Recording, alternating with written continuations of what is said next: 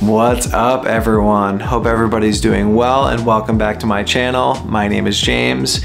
Today I want to go over my Grail pickup. I've wanted these for a number of years. I recently sold a bunch of clothing, so I had a little bit of excess capital. Typically everything I have has some sort of monetary value, so I just throw it up on Grail. I'll leave my Grail right down here if you want to check out what I have on there now. These are a pair of pants that I got from Blue and Green, New York, Soho to be exact, and I am very excited for these. So these are my Kapital Century Denim. If you look, you'll see that they're number 9. The Kapital logo is right here, and then obviously the color that you'll see. So these are a black shishiko, or a black 12-ounce unsanforized denim with a mud dyed shishiko woven over the top or through the jeans. I love this colorway. If you've seen any of my videos, I'm a big black wearer, and then I wear a bunch of brown. My staffa jacket is brown. A lot of my other stuff, obviously denim is a color that I wear as well, but I try to stick to blacks, browns, whites, and grays. I really wanted these jeans because I really wanted to see how they faded. I'm a bit disappointed because the pants itself are not salvage, but everything that I've seen is that they don't do a salvage. If they do salvage and you guys have seen it, leave a comment in the description because I would love to see some. I wanted them because I wanted to see the fading of the pants, but I also really loved the aesthetic of their 1940s kind of inspired pants. So the pants itself are kind of inspired by the 1940s. If you look, they've got kind of a clinch back. So right here, you'll see that they've got the clinch back just like you would like pre-1944 Levi's denim. If you look at the belt loop over here as well, you'll see that it kind of goes across. That's kind of an homage to the pre-1940s as well.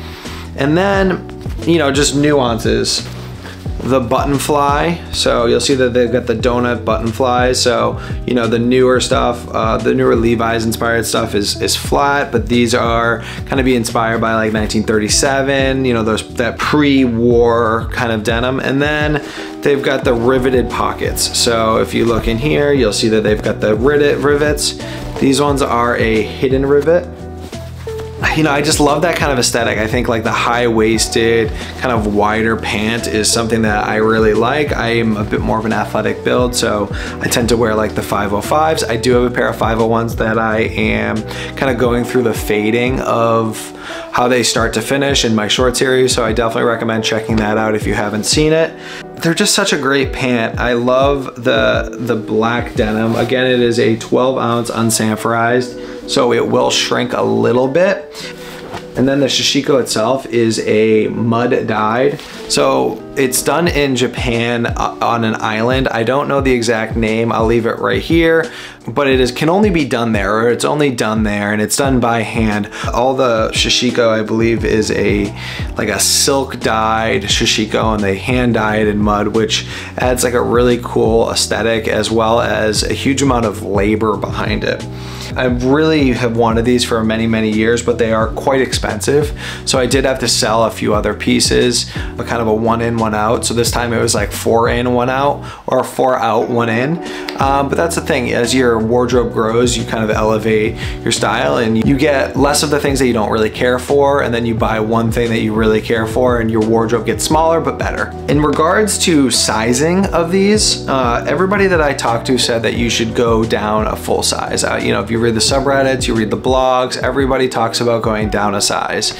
That might be because of the shrinkage. I don't know. I don't plan on washing these for probably 2 or so years, but I went true to size. I looked on Blue and Green's website and they had a full size chart there. I typically wear a 33, so there's a 32 option, which is obviously going to be much too small, and then there's a 34 option. Everybody that says if you're a 34, you should wear a 36. If you're a 36, you should wear a 38. So, you know, that kind of concept. I just didn't feel comfortable wearing a 36.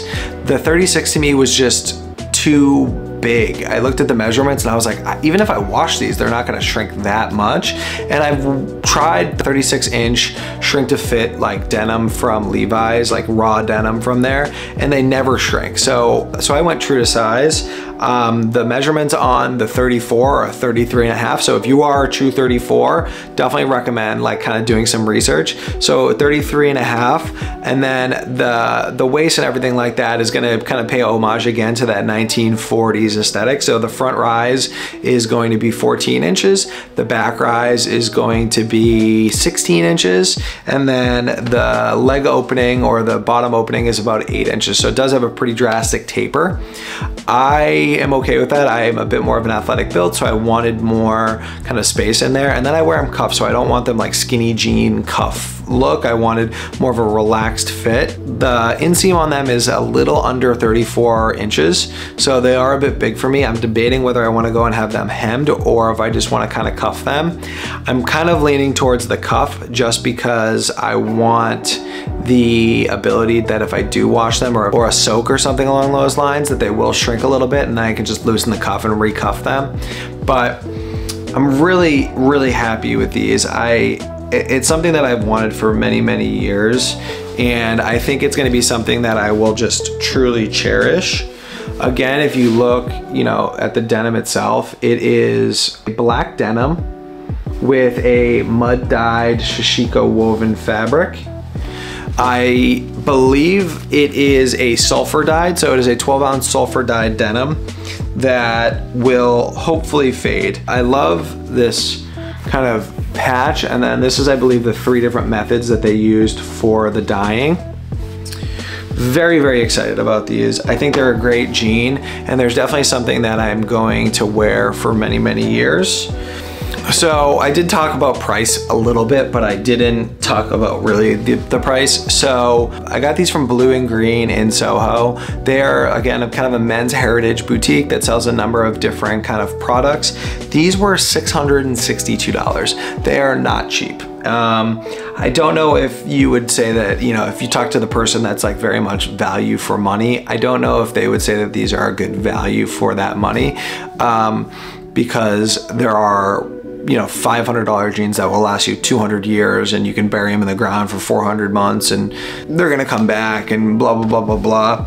I have kind of moved past that value for money thing, because I think once you hit a certain level of quality and if you take care of it, then you're not going to, for the most part, you're gonna wear, I mean, a $20 pair of jeans, like, you're not going to wear them out all that quickly. I mean, if I get 10 years out of these, like, that's a huge value to me, even at the price, than buying a pair of denim that takes me a year to break in, and you know, my stomach hurts and they're just so uncomfortable for a year before I even wear them. I'll wear those like 10 times a year. I'll wear them, you know, in the summer I'm not gonna wear them because they're gonna be so hot, and then in the winter I'm gonna wear them, but I wear a suit 5 days a week. So I go with stuff that gives me kind of excitement and joy and, you know, that kind of ideal. So although these are expensive, I know that there's something that, like, when I go to buy another pair of denim, I'm gonna compare to this. And I may not buy another pair for many, many years just because, or for me, like many months, because I know that I've got something better at the house. And I'm so excited to have the opportunity to wear them. I love again, the patch pot, the clinch on the back. I love the donut hole buttons. I love the made in Japan. I love the Kapital's kind of aesthetic. But thank you for coming, you guys. I really appreciate you coming to my videos. Make sure you like and subscribe down below. If you have any questions, feel free to leave a comment and I'll do my best to reply. It was a pleasure seeing you. I'll talk to you soon. Be safe. Goodbye.